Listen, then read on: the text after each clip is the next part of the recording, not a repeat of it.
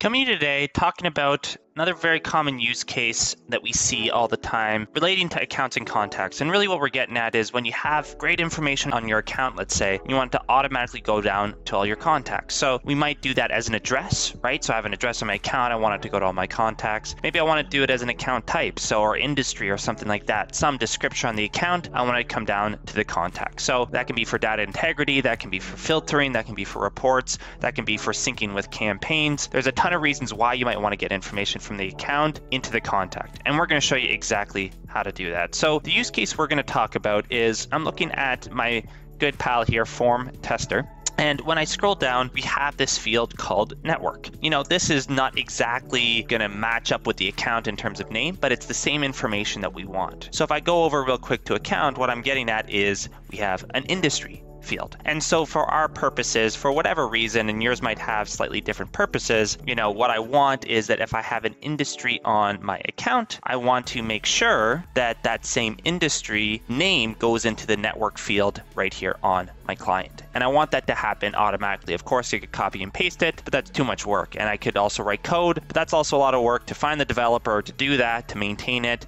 If I ever have to make a change, it's a big thing. So I don't really want to do that either. So what I'm going to do is I'm going to create a workflow. I'm just going to quickly pause it while I create this workflow. So I've created this workflow. And what I want the trigger to actually be, so you can see it's on accounts, that's where I've made it. So I'm thinking about it from the account perspective. And what I want to say is that, hey, anytime you've edited the industry, so anytime the industry changes, right, to any value, doesn't really matter. I'm going to make sure we repeat it. Then I want something to happen. Obviously, that's kind of the starting point. Hey, industry changes. I need to all my contacts to be changed as well. And so that's the first step. The second one, very much like a sample, I'm just going to put some parameters in so it doesn't mess up other things in the CRM. So I'm going to say account name contains test, and that should work for us. We got test company there. And I'm only really going to do it if the industry is not blank, is not empty. So I don't want it to keep going and going and going if we have an empty industry. So that's looking pretty good for me. And so now what I get into is kind of my standard action, sure, but what we now have is a custom action. And this is really kind of the trick in all of this. We're going to come in here and do an advanced field update. So this is a really great tool, a lot of good stuff here. You can see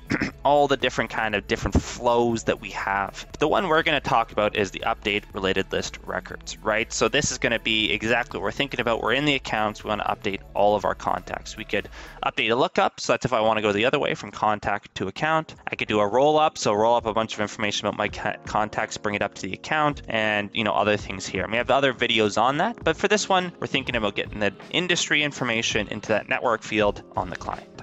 So I'm going to do that related list one. When I get in, basically what I can decide is who do I want it to go to. So here's a cool example, right? So let's say you have a hierarchy of accounts. You decide the industry at the master account, it goes down to all of the member accounts. So that's one option there. But in this case, again, we're doing the contacts. And then finally, when we get in here, this is where it's nice and easy. I can basically say the industry on the account needs to go to the network. Whoops, spelled that wrong. Network on the client. And it's really that simple. I could do other things on the client, right? So for example, if I needed to, if I wanted to update, I don't know, first name on the client to some static value, I don't know, I could do that. But obviously that's not a really real use case, so I'm going to delete that. So this looks pretty good.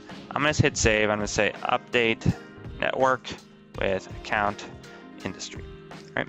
So this is maybe contact network with account industry. That looks good. And we're going to hit save. So now I'm in my account, and honestly, this is pretty straightforward now. Basically, what I can do is I can come in and I can say, okay, well, this, now I know test company, they're part of the fitness industry. So I'm going to say go. So that's gone there.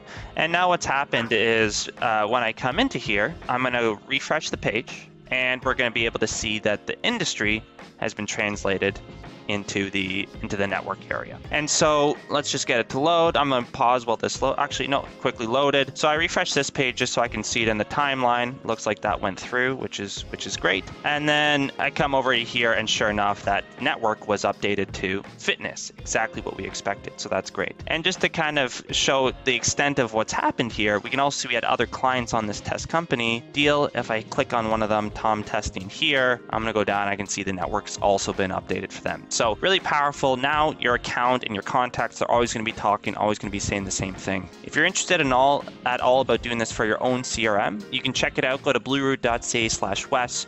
Ton of great information here. We're going to talk about all the different flows that we have, all the different things you can do, how to get started in 4 easy steps. We have GIFs and things to walk you through it, reviews from top partners in North America, and then how to download it. We have a 10-day trial, how to get started. So a lot of great stuff there. Give it a try. If you have any questions, leave it in the comments. Thanks so much.